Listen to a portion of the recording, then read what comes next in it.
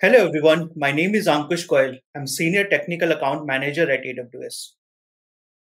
Hi everyone, I'm Nishant Kumar and I'm a Senior Product Manager at the AWS Virtual Private Cloud or the VPC team. In today's video, we will explore how Amazon Q helps you to troubleshoot network-related issues by working with Amazon VPC Reachability Analyzer. Earlier at a reInvent 2023, we launched Amazon Q, which is a conversational assistant powered by generative AI that helps you to improve your productivity and build applications faster. In this specific video, we'll talk about one of its capability where Amazon Q will work with the Amazon VPC Reachability Analyzer and how it can help you to troubleshoot your network related issues. And we'll give you a quick demo. So start with, Nishant, can you give our viewers a little bit high level overview of how Amazon Q work with the VPC Reachability Analyzer? Yeah, sure, Ankush. So before I get into the how of Amazon Q helps with troubleshooting network connectivity related issues, let me briefly talk about like how and what is the motivation behind this capability. So first and foremost, like one of the common feedbacks that we hear from both application developers as well as network teams is that as they build applications on AWS, it's imperative and it's very typical that they have multiple VPCs that would be spread across multiple accounts, AWS regions.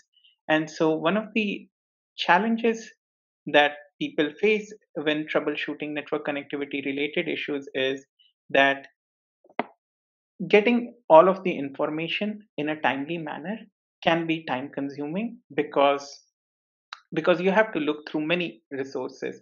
You can have multiple resources within the VPC, so you will prefer to look at the route table configuration, the security group related configurations, and it can become very time consuming. And the challenge is that when you are dealing with issues like some network downtime or your application latency, high application latency, time is of essence. So the idea or the thought process was, how can we use some of the recent advances in generative AI to help our customers solve some of the problems? So at a high level, what Amazon Q does is, and obviously we'll look more into it in the demos, is that whenever customer asks a connectivity related question, so for example, you ask a question like, why can't I reach to the internet, or why am I not able to SSH to my EC2 instance? Amazon Q first detects that question and realizes that, okay, this looks like a network connectivity related issue that can potentially be solved using our existing capability, Amazon VPC Reachability Analyzer. And then the large language models or LLMs look at the customer context and try to make an inference about what that issue might be related to. So for example, in the question that I was saying that, hey, why am I not able to reach to the internet, the LLM understands, oh, okay, this is related to the internet, so probably a resource that has a web server or an instance with a web server tag is probably where the issue might be happening. And then Amazon Q works with Amazon VPC Reachability Analyzer to identify and detect the connectivity path, and if there are any issues in that connectivity path. So for example, as the issue could be as simple as a small mistake in the route table configuration or a small mistake in the security group configuration. So it will help you detect that issue. And once you have identified that issue, it will pinpoint that specific security group, for example, of where that issue might be. And then once you identify that issue, you can go make those changes, come back to Amazon Q, and then again validate to see that your changes are actually working now. And one of the other things that I do want to talk about this capability is that we understand that typically when you're troubleshooting these questions, you may not always land up with the correct answer in the first go. And it's obvious that you would ask follow up questions. So, for example, you have a scenario where where Amazon Q returns an analysis, which is what you were looking for, but probably for a different instance that was chosen. So you could simply just then ask Amazon Q to run the same analysis, but on the instance of your choice, and it will go and take a look at the it will run the same analysis for you for the instance that you have selected. So I think next, Ankush, what would be great is if we could actually walk our viewers through the demo. Right. So I'll do the demo, and then there it will show you that how this particular feature works. All right. So for this demo, we'll use this architecture where I have production VPC, development VPC, and central egress VPC. And my all internet related traffic from production and development VPC is going via my central egress VPC. In this architecture, we are encountering two issues. The first is that my instance in my production VPC not able to connect to my RDS instance. The second issue is these instances in production and development VPC not able to reach to the internet via central egress VPC. So next, I'll go to my AWS console and use Amazon Q to troubleshoot these issues. All right, so I've logged in into my AWS console and will use Amazon Q. You will see the small icon here on the right hand side of the screen. We'll click here and I'll ask a question here. Why my production instance is not able to connect to my RDS instance? So the moment I give the question, it identify that there's some network connectivity issues going on, and you can use VPC Reachability Analyzer, which now works with Amazon Q. Let's click on the preview experience here.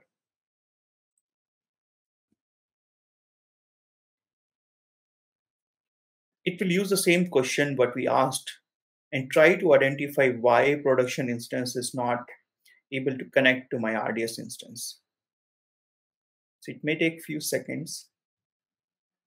And you see that it says that the production EC2 instance is unable to connect to the RDS instance. That's what we want to know. And it identifies that what is my instance ID and the RDS instance name here. And it finds out that there's a security group which does not have a egress rule. Because of that, you're not able to connect, this EC2 instance is not able to connect to my RDS instance. If we scroll down, we got the whole path detail as well, that what all hops is taking from my EC2 production instance to my RDS instance ENI. And if you open that particular security group, which is highlighted,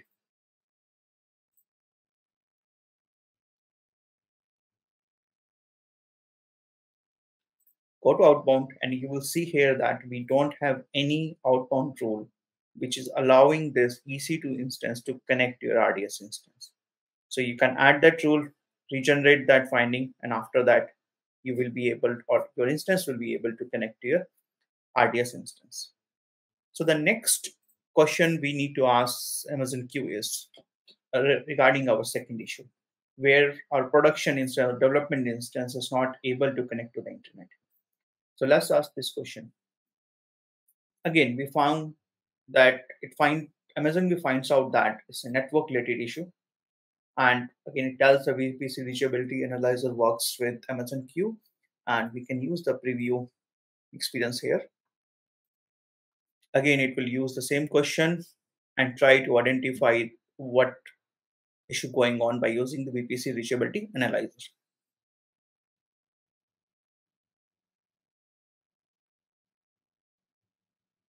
Here you can see that after performing that analysis, it found out that two reasons. One of those that there might be the route table issue where there's no route for the internet gateway.